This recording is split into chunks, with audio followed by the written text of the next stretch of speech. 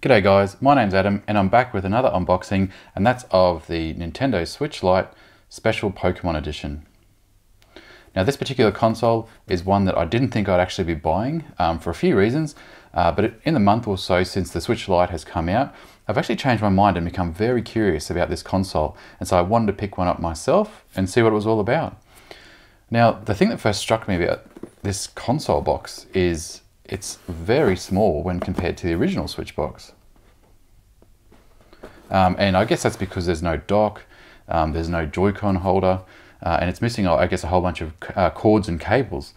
But it really is kind of surprising when this box is so much smaller. Now taking a quick look at the box, bit of a standard Nintendo affair going on here.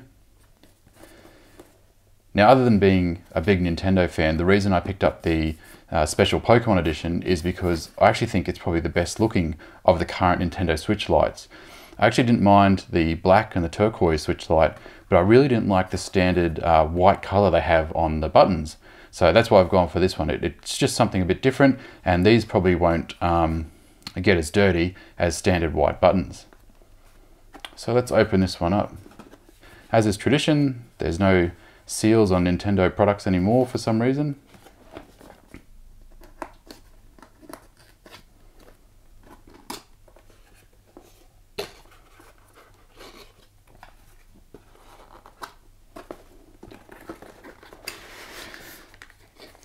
Alrighty, so this is the first time I've actually seen a Switch Lite in person. So let's see what it looks like. And first impressions, this thing is tiny when compared to the original Switch. In fact, it's almost deceptively smaller than the original Switch. That was one thing which, one of the reasons why I wasn't actually going to get a Switch Me. There's a few reasons, I'll quickly go into them shortly, but the main reason was I didn't think this was going to be significantly smaller, so I couldn't see what the point was in buying a Switch Lite when it was only marginally smaller in my mind than the regular Switch.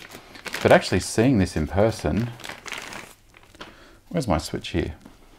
First impression straight out of the box, it's way smaller than the regular Switch. And that's probably a good thing, because the regular Switch, my current setup with the Switch, which I'll show you, is quite big in the bag. Not unmanageable, it's just quite large. And this being quite small means that I'll probably be more inclined to take it more places. Let's have a quick look around. It's quite a nice and subtle pattern on the back there. I can't pronounce these two Pokemon names, but I've actually just finished Pokemon Shield myself. Not a bad game, probably not my favourite Switch game of all time, but not bad for a Pokemon game. Alright, the other thing actually immediately noticing is that's really light. I guess that's the name, but that's way lighter than the regular Switch. Wow, it just feels lighter. Anyway, let's quickly check out what is in the rest of the box, which probably isn't much by the looks of this.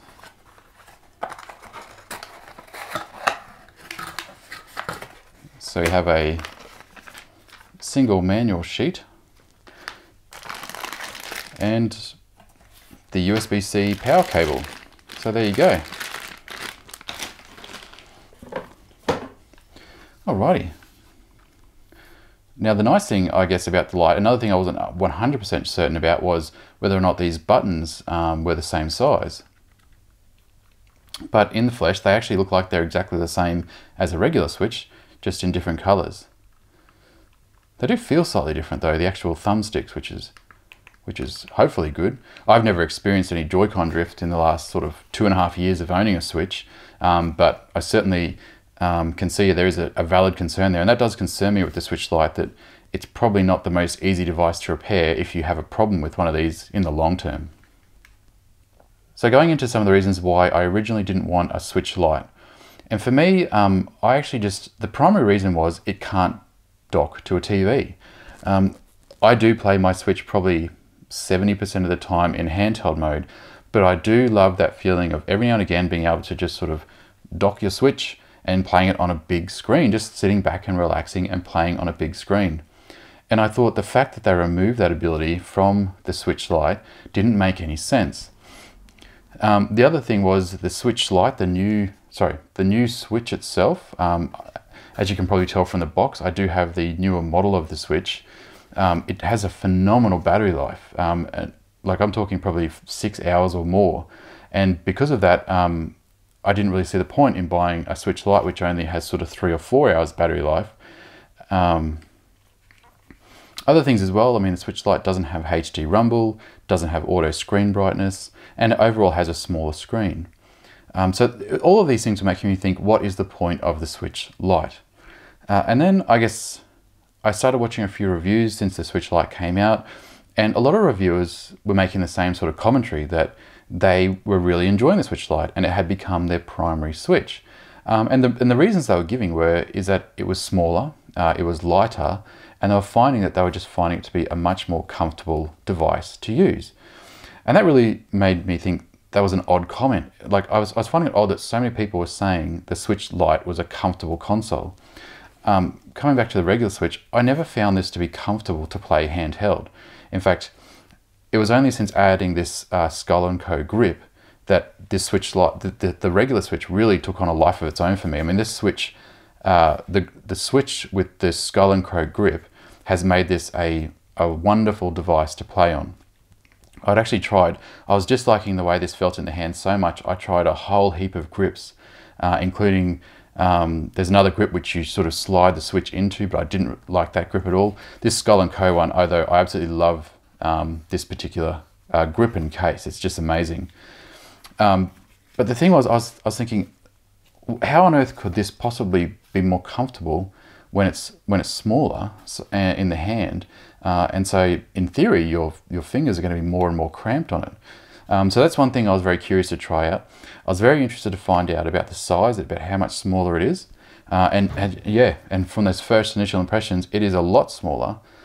So maybe people are right. Maybe it is a better overall handheld package.